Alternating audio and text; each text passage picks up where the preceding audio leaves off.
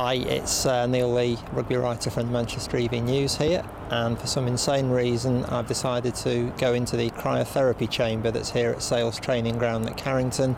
Seemed like a good idea at the time, but now that the time's arrived, it doesn't seem like a very good idea. After using the therapy, he'll feel good for a few hours probably when he gets out of the treatment. He'll get a small endorphin release.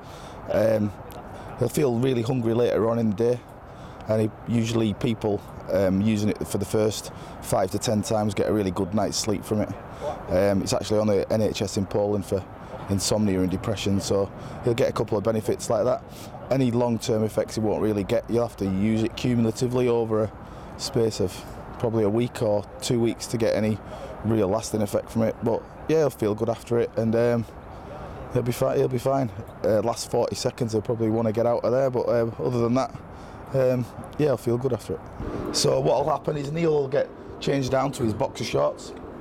He'll put some protective socks on. Basically they're just thermal socks that are just a little bit thicker than ordinary socks. Gloves and a headband to keep his ears warm.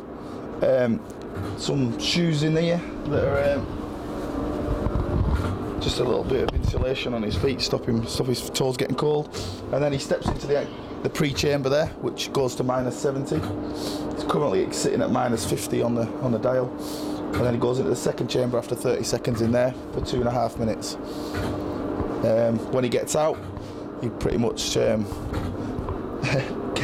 gets dressed, warms up, has a shake off, gives it 3 or 4 minutes, and he'll feel really good. Sounds a doddle.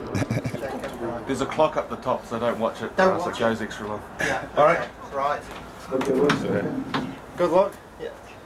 Step in, sir. Okay. All right. Not even a flicker from the M.E.N man. Nails. Okay, do you want to step through, guys? He'll be really feeling it now. He's about a minute in. So once he gets to about 40-50 seconds, that's when all his blood's gone to his core and his vital organs. He'll feel a bit of discomfort there for the last 40 seconds.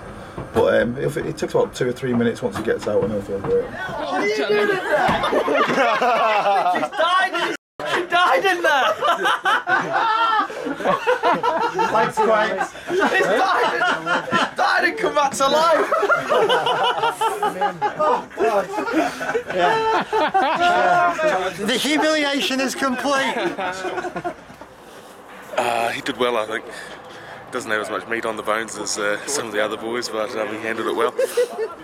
That was interesting. Yeah, it was not as bad as I thought it was going to be, but not something I'd like to repeat in a hurry.